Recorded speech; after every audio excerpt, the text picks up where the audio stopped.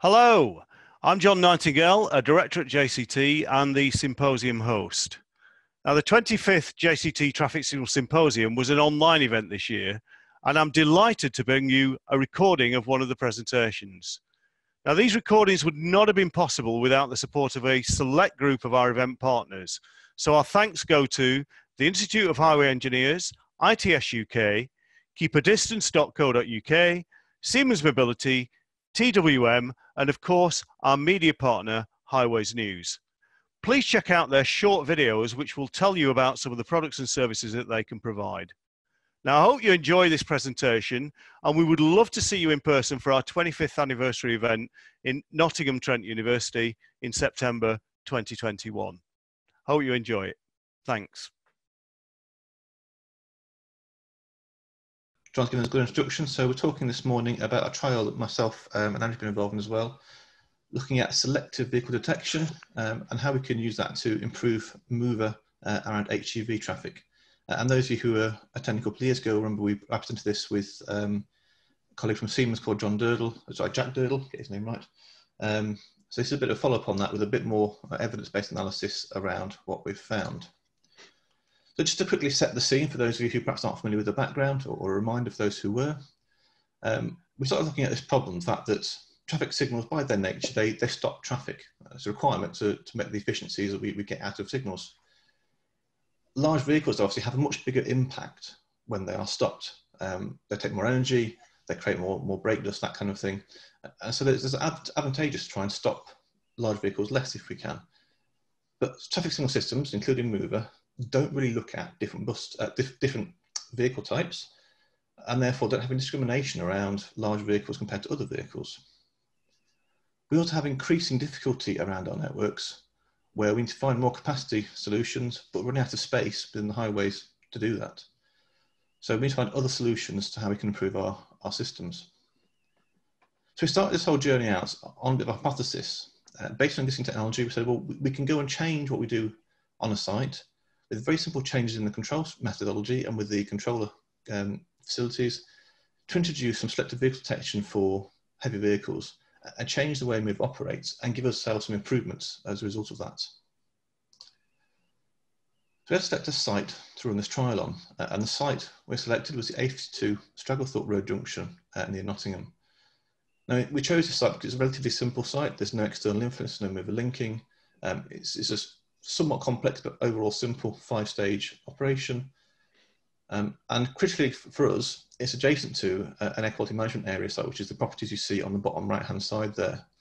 And with that comes a permanent monitoring site, which allows us to get lots and lots of data over a very long period of time to evaluate any impact we have on the air quality emissions in the area. The solution we actually employed was the Siemens SLD4 8+1 detector pack. So they're replacement packs in the controller, and they give us the opportunity to have, as well as the normal loop outputs, configurable outputs for selective detection off the loops. We also retained the existing diamond loops here. Two reasons. One was we wanted to make sure that we could demonstrate we could run this with minimal cost and minimal changes. There's no civils works involved at all in this trial. And because we had a site where lens pin over the loops was very, very good, so we were confident that we could get a reasonable detection over diamond loops. Now, the Siemens units came pre-configured, and they're configured to rectangular loops from the original development over in Germany. But we're actually very, very pleased with how they performed, and they gave us very good detection of HGVs, with some small exceptions that some Luton vans and buses generally were always classed as HGVs, but that's probably not a bad thing in the context. So in terms of changes to the control system, we didn't change anything in the controller spec other than adding in the new inputs. All the changes were made within MOVA. And we trialed 3 different options initially, looking at how we might want to implement some sort of priority system. Options 1 and 2 were both very, very simple, using priority links in MOVA. And effectively, if a vehicle was detected while on green, it would hold the green to let that vehicle clear through within predefined maximums. Option 3 was a much softer approach, using what we dubbed ghost links, where every link in the system was duplicated, and the duplicate links only received the input from the special vehicle detection. That gives a much softer approach and allows us to change some things that MOVA uses in the optimizer, But on testing found that we didn't think it was that effective at ensuring that the vehicles were cleared through and not stopped towards the end of the green, and we were still making changes and stopping vehicles. So the option we ended up going for was option 2. That was what we felt was the most effective at making sure that vehicles that arrived towards the end of what MOVA would normally terminate were actually being prioritised through, and the system was holding green before it then made a stage change to the following stage. So that's a quick background. We have Andrew now talk about some of the data we collected and how we've analysed it. Thanks, Mark. Yeah, so we had access to a range of data sources. The MOVA logs have stage duration and appearances. We also have occupancy and hourly traffic counts from that as well. We managed to get hold of some traffic survey data from an external contractor who they recorded each HGV stop and the duration of the stop and the time and the date of the stop. There was also ANPR data, which we could track the journey time across the junction. We also had automatic traffic counters. We've had some permanent traffic count sites, the Highways England traffic count sites, which are basically loops in the road at certain points in the network. We also had air quality data. As Mark mentioned, there's an adjacent monitoring site, which allowed us to get air quality data. We also had meteorological data involved to support that as well. So coming to some of the results, we had concerns about the automatic traffic counter data. It was showing in one instance that HGV traffic had almost doubled, which clearly wasn't the case from other sources and from looking at the video footage.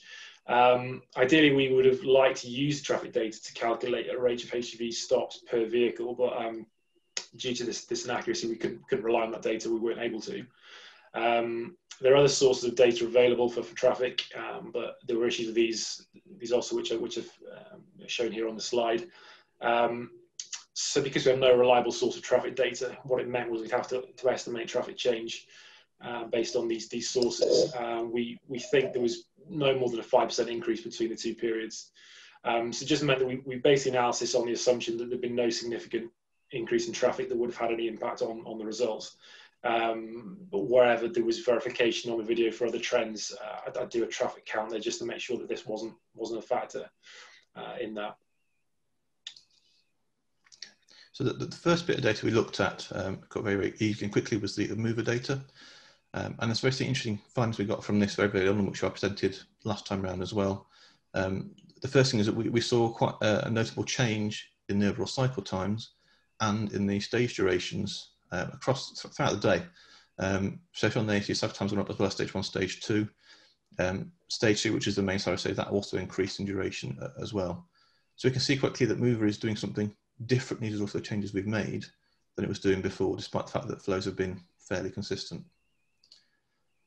Similarly, we can get occupancy data out of the MOVA logs, and that gives some very interesting pictures we can look at. And here's a scatter plot showing all the different points from the before and the after periods that we've collected. And you can see generally that in the after data, the occupancy has increased overall on the junction, and particularly more so as the flows increase. That suggests that vehicles are taking longer to cross the loops, either going slower or they're queuing longer on the loops, which would reflect a longer cycle time and therefore longer queues on red during that period. One thing to note here is we've got a number of red dots on the left-hand side of the graph there, which are significant outliers.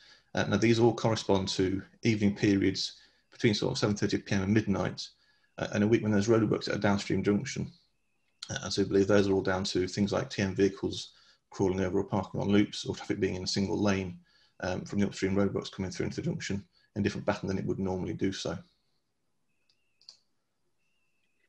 So yes, what we saw was that going westbound, there was actually an increase of 32% in HGV stops.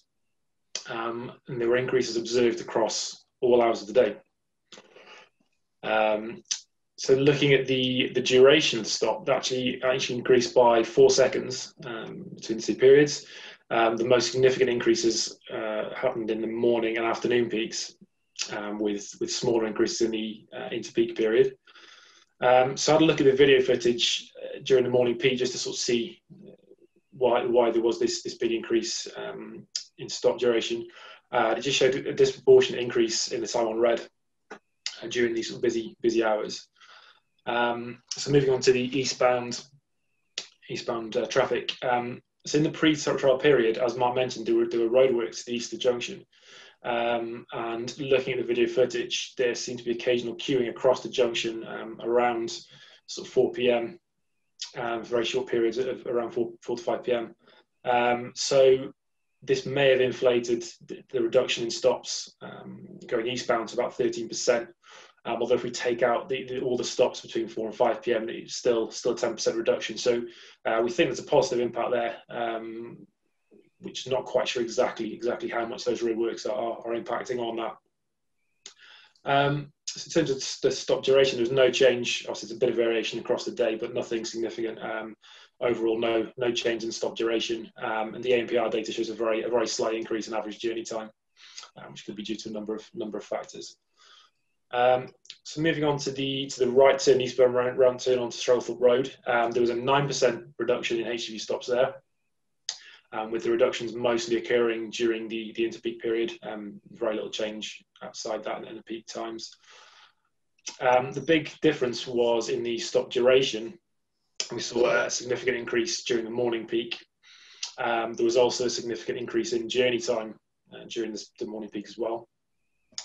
So again, check the video footage for this and looked at the time with the longest, biggest increase in stop duration and journey time, which was 7 a.m. on a Wednesday morning. It showed that waiting traffic wasn't clearing, and in some instances actually waiting in the adjacent lane. What we also saw was that there was an average increase in the time on red of 38 seconds, whereas there's an increase on green of 1 second, so a disproportionate increase in time on red. And again, when the junction was at its busiest. So again, moving on to some other observations. So we didn't have any traffic survey data for the exit out of Strugglethorpe Road due to the so few HGVs coming out there. What we did see were increases in journey time, which were in line with increases at other parts of the junction and the sort of general increase in stage times.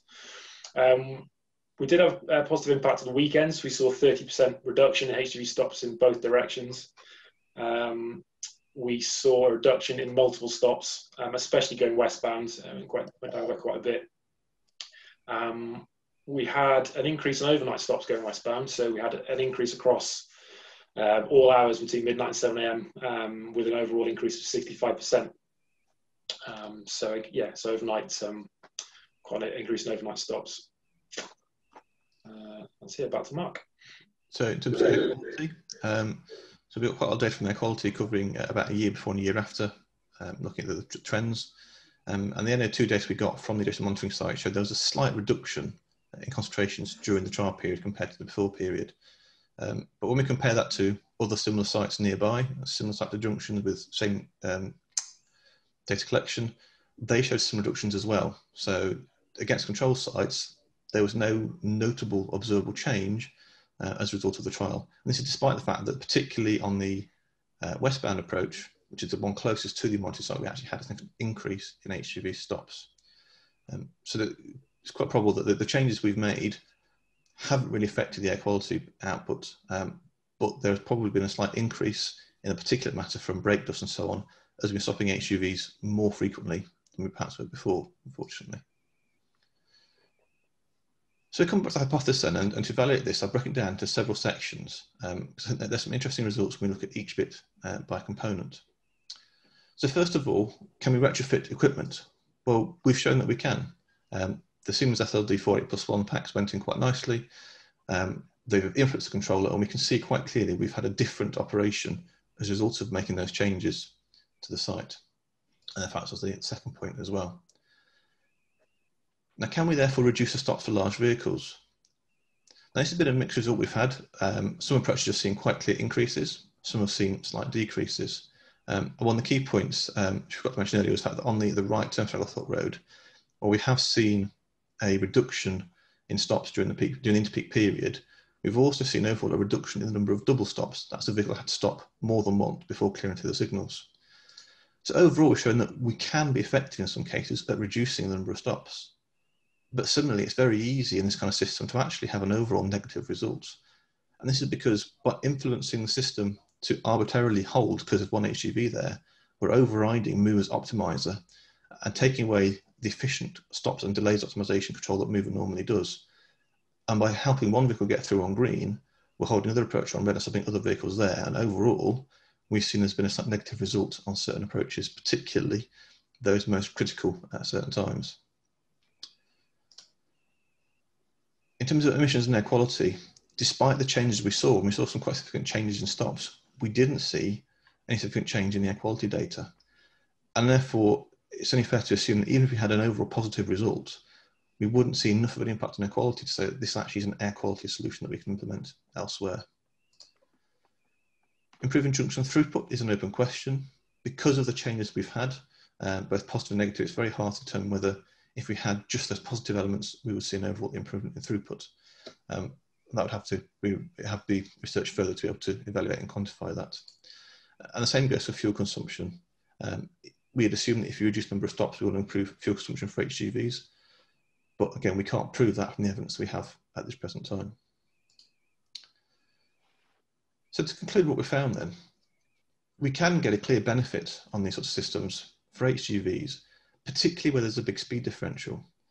The right turn turning in Stragglethorpe Road, HGVs and buses in particular have to slow down quite a lot to take the tight radius turn, whereas cars will tend to move much quicker. A mover will tend to gap seek in those cases and close the green. By having a priority extension, we can force movers to say, don't close down, it's an HGV that's causing that gap, hold green and let it clear through. And that actually helps the overall system efficiency quite a lot, we've seen. But where we have very long greens, high speeds, or very, very consistent speeds between HGVs and other vehicles, we've actually found that optimizing or prioritizing HGVs through has actually overall taken away movers optimization and caused us to have negative results on the system. Now, maybe if we could apply a softer system, and was talked about earlier with the priorities options in MOVA 8, maybe we could do something a bit more intelligent by nudging movers optimizer rather than imposing a forced extension that may not always be appropriate in the wider system.